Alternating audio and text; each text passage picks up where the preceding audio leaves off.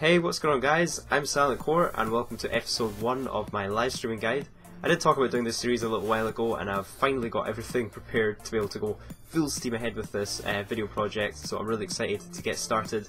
And this series is going to be initially aimed at complete beginners on how to live stream, and as the series progresses I'm going to be going into more advanced tips, so I'm going to be showing how to get YouTube partnership and also how to get a subscriber button on Twitch and things like that for the really advanced people. So, as this is the first episode, I'm going to be starting with the question, why should I live stream? There's a few reasons why I think everybody with an interest should get involved with live streaming if you aren't already. The first is viewer engagement. What better way to interact with your viewers than broadcasting to them live?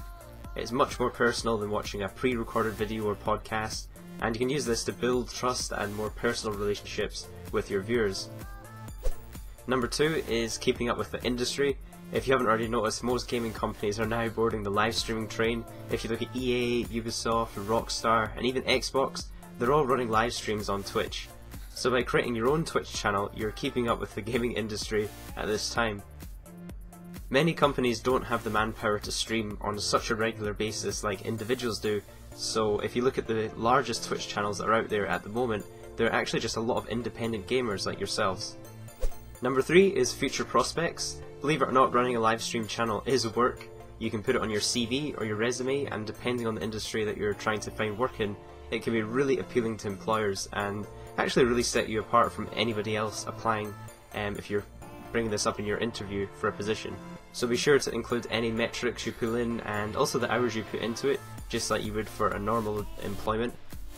I actually have it on my resume as a live broadcaster freelance, and it shows many skills. It shows time management, leadership, community management, entertainment, and even entrepreneurial skills.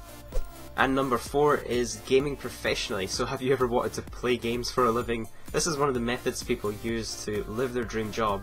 If you look at some of the biggest Twitch channels, Sodapoppin for example, his dedication to live streaming has really set him his living playing games professionally for a living, and he's earning enough money to live comfortably off it. And he's just one example, but there's plenty of other individuals really making it big on Twitch at the moment. Now when you watch most solo gaming live streams, it can come across deceivingly easy. The broadcaster will sometimes just sit there pretty relaxed playing games, and the truth is live streaming to an audience can be actually quite hard and demanding work. You're playing for really long periods of time, you're trying to focus on the game while trying to host an entertaining live stream, you're always trying to be entertaining to watch, and actually engaging with your viewers while playing a game can also have its own challenges. When it comes to live streaming, I believe starting off is by far the hardest part, and I see a lot of people actually giving up within a week if they're not getting hundreds of viewers. And just like with most things in life, it will be a bit of a grind to get to where you want to be. But once you're over that first hurdle, and once you get the ball rolling with your live streaming channel, you can really have a lot of fun with it. Now I believe live streaming has 3 main components for success. First of all is patience, consistency, and also a platform to grow. I'll be discussing all 3 of these in depth in a future episode of this series. As for the platform to grow, YouTube and Twitch are both platforms you can use to live stream. Now YouTube is primarily a video sharing website, so their live streaming is still a few clicks behind compared with Twitch.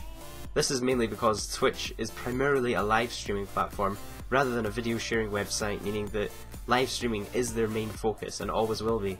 So at the moment, Twitch has huge opportunities for gamers, and it's well worth making the most of their advanced live streaming functionality. And for growth in the gaming world, Twitch is absolutely the best platform to start planting your seed. It currently has an audience of 45 million visitors every month, and that number is still growing every month. Now this isn't television where viewers are saturated, surfing stations and looking through completely different categories. As a gamer, almost the whole platform could be your target audience.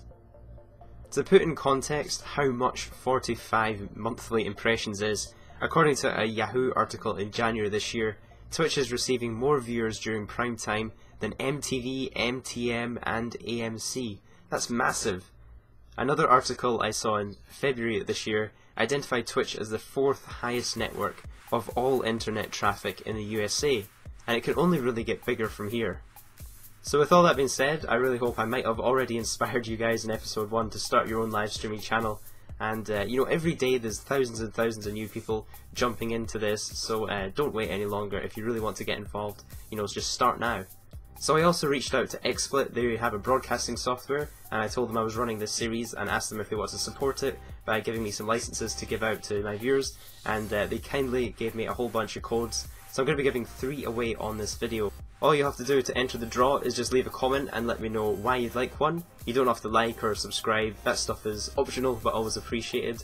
But to win, all you have to do is just leave the comment and let me know why you'd want to win, and I'll be picking 3 winners at random and announcing them in the next episode.